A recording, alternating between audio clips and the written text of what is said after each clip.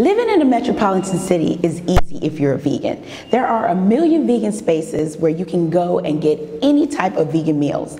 But what happens when you're home alone with your fridge? Now, being a vegan is inexpensive and it's healthy, and it also teaches you how to burn in the kitchen and provide healthy meals for your family.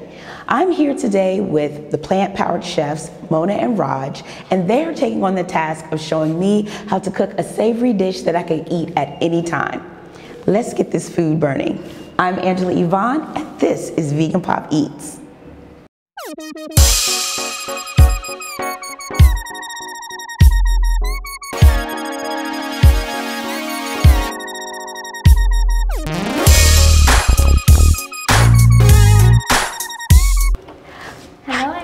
Hi, Raj and Mona. I'm here with the Plant-Powered Chefs. This is Mona and this is Raj, and they are here to help me learn a little bit more about cooking in the kitchen. Now, I cook a little bit, but I have my little go-tos, but they are on the next level. Thank you so much for allowing me to come in and you show me how to cook. It's our pleasure to have you here. Thank you so much, Mona. So tell me a little bit about why you decided to get together and make Plant-Powered Chefs. Sure. So let me tell you why we started Plant-Powered Chefs. When we started our journey to be plant-based, we had the support of our friends and community around us. And from the very beginning, we knew that we wanted to be a part of that change. Yes. And that's why we started Plant-Powered Chefs. We wanted to help people eat more plants. Yes, I love someone who wants to help us eat more plants. It's good for the environment. So with you, Raj, what was your reasoning as far as, to piggyback on what Mona said? Yeah, so, kind of going and elaborating a little bit, we were traditionally vegetarian. I grew up in a vegetarian household. Mona has been a lifelong vegetarian. And initially we weren't trying to go plant-based, but the evidence started becoming overwhelming. We realized that we were motivated by our own health, and being plant-based is one of the best things that you can do for your health, or eating more plants is one of the best things that you can do for your health. And as well, it's the single biggest thing that you can do to combat climate change. Right. And so we went to a screening of the Game Changers movie, and we were just educating ourselves, and I think along with finding people in our communities that were there to support us, it just was the right moment for us. Well, I'm super excited, and you guys are going to show me the Pantry 101. So these are the basics that you should have in your pantry when you're just getting started and you're just trying to get a little bit more familiar in your kitchen. So you ready? Yeah, follow us. Yes, follow us. Okay. And the one thing I find that being a vegan, a lot of people are like overwhelmed as in what to buy, what they should have as a staple in their pantry. Show us what you have in your pantry and let us know why you decided to have those products. Sure, Angela. Let me show my pantry to you. Yes. So on the left, you can see I have a couple lentils here, and on my right, we have whole section of beans. Right. So coming like chickpeas, lima beans or butter beans, black beans, red beans, and my favorite lentil is mung beans, yellow mung beans, which I cook my stew with. The challenge with dry beans is that they often take a bit of foresight to say, hey, I'm going to make this dish on a certain day. Certainly for things like chickpeas and black beans and your larger beans, you'll want to soak those overnight. But things like what Mona was talking about, these yellow mung beans, they're smaller and they generally only require 20 or 30 minutes of soaking. The other thing that you really have to keep in mind with dry beans is that they do grow in size. So when you're considering your serving sizes, for example, you need to know that, okay, if I'm going to want 1 cup of chickpeas or 2 cups of chickpeas yield, to make 2 cups of chickpeas that I can cook, I'll want to soak 1 cup of the dried chickpeas. Okay. So would you say that this takes a little bit more time, but what would be the difference? Because a lot of people might not have, I don't know if it's more cost effective to get the dry beans first or to get the cans, because every time that I go to like the grocery stores and things of that nature, I always see where they're on sale, but then it seems like you get more when you do dry. Is that also a reasoning behind you deciding to get dry beans as well? That's definitely a consideration. But, you know, time is money too. Absolutely. And sometimes if you don't have a lot of time or if you didn't think about it beforehand, we definitely keep some canned beans on hand because sometimes life gets away from you. Right, absolutely. Right? So certainly it's more cost effective. Okay.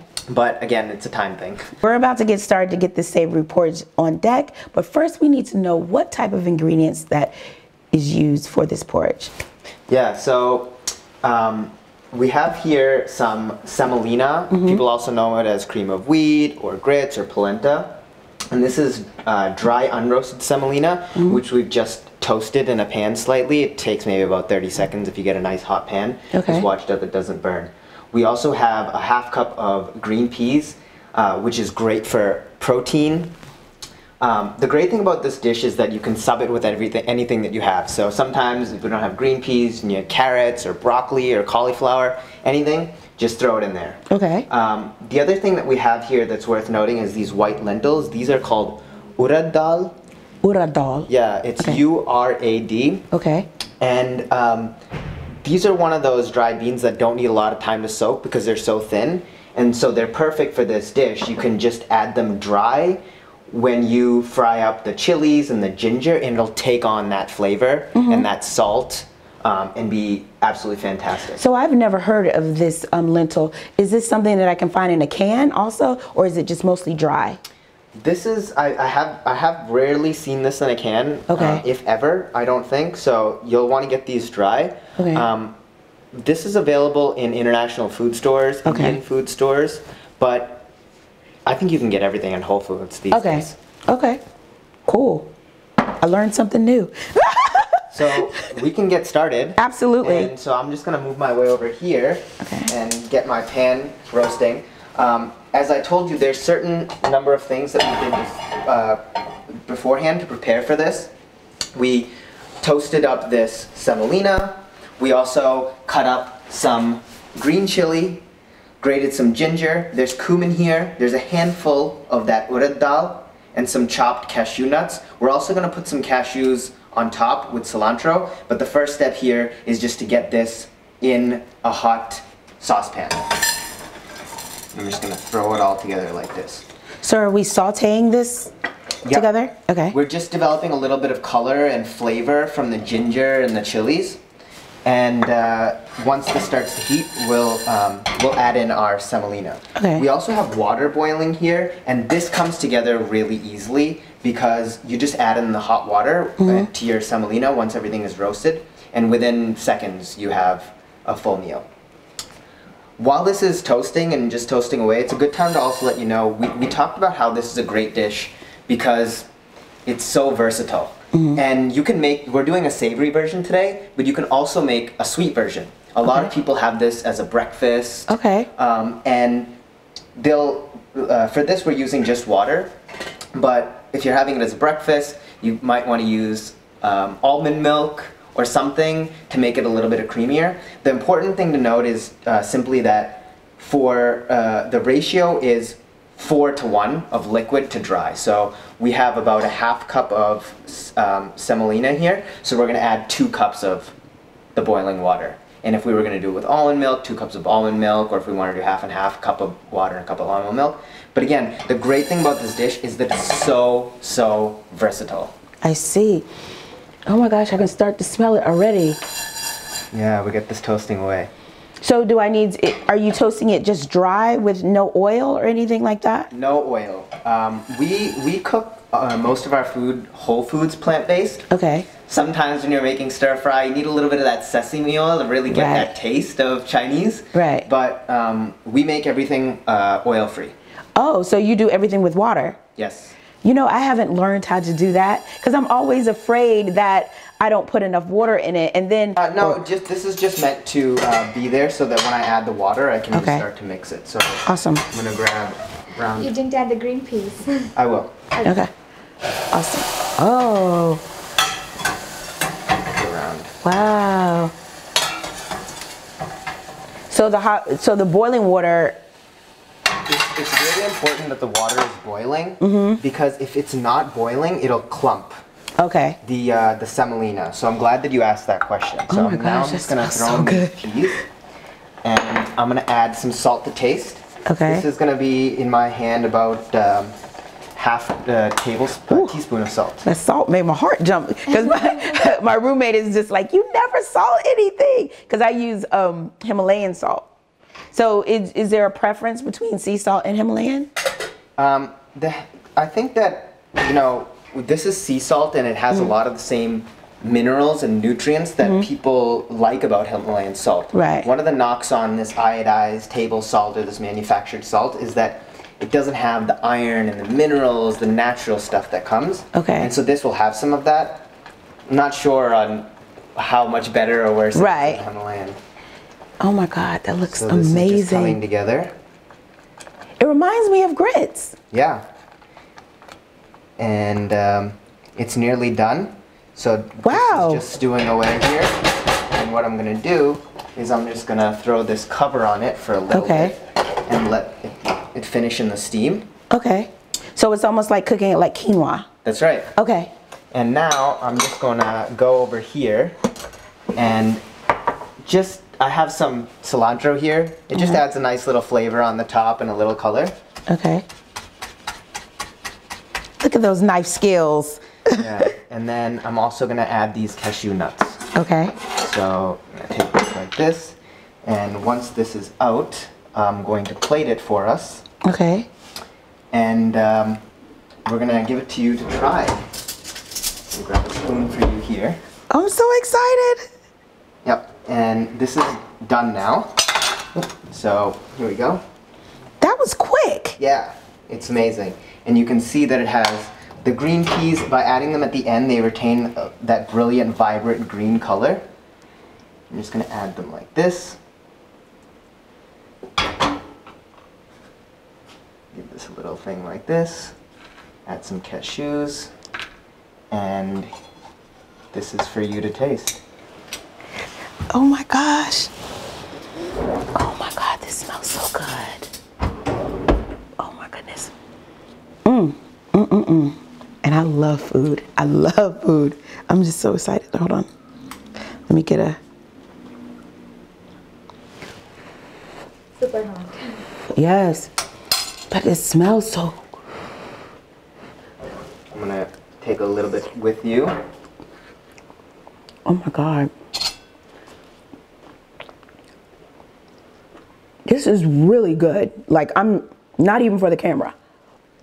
In terms of you not reaching your protein goals. Right.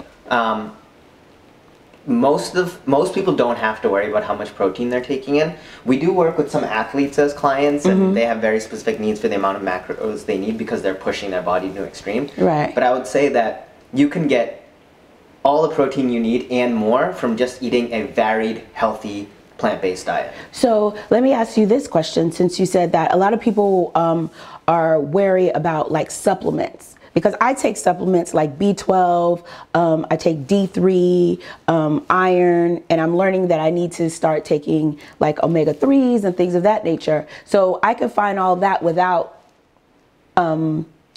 without using supplements, just doing my plant-based diet is what you're saying. Or do you say that you do need supplements additional to your plant-based diet? This is a challenging question because we're all a little bit different. And I think it depends on the nature of your deficiency. Okay. Certainly for things like omega-3s and B12, it's harder to find. But if you eat a lot of nuts and seeds, you can get your omega-3s pretty easily. And certainly we have nutritional yeast, and I actually do take a B12 supplement.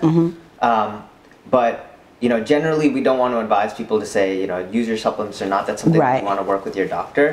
But it is the case that depending on the nature of your deficiency, if maybe you're only a little bit far behind, then you might need to up your intake of some other plant foods that are have those kinds of things naturally in them. But do you have a different take? I don't prefer any kind of supplements. I don't have any deficiencies. Right. We use nutritional yeast that is fortified with B12. Yes. So we get our B12 from that, and also take the B12 supplements. So yeah. So Mona is saying, I don't do supplements because I got this. And Raj is saying he does take supplements. And that's good information to know, because as we go on as being vegans, you know, we're just trying to get everyone, you know, on the same page as far as, you know, climate control, as far as, you know, just being a little bit more healthier. And the more that we get that information out, you know, just from our own experiences, I think more people are more likely to, you know, want to join us.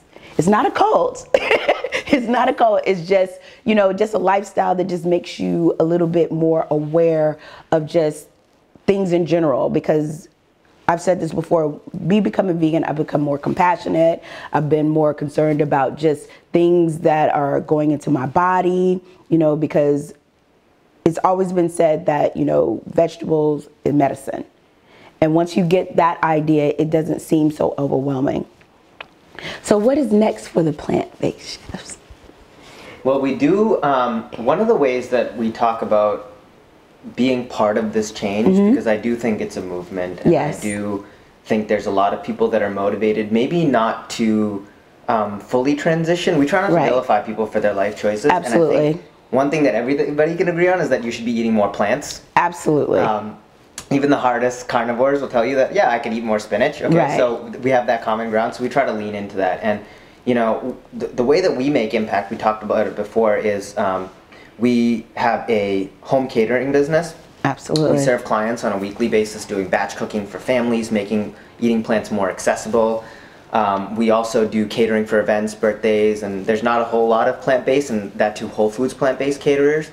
We work with seniors that might have sodium requirements and such like that. So we try to be most inclusive with our food. In fact, a lot of offices are coming to us and saying that we need plant-based catering because it is the most inclusive food. Right. A lot of it is already naturally gluten-free, dairy-free, so it's just the right thing to do if you want to have an inclusive, diverse workplace. But you asked what's next for us, and the last part of how we try to make an impact is doing these kind of cooking demos. Certainly, like, we're happy to have you here and showcasing what we've made. We go in. I'm gonna eat some more. We go in home to these demos, but we also do them for our community. So excited. Thank you so much for this. And Mona, you have a good one. Thank you.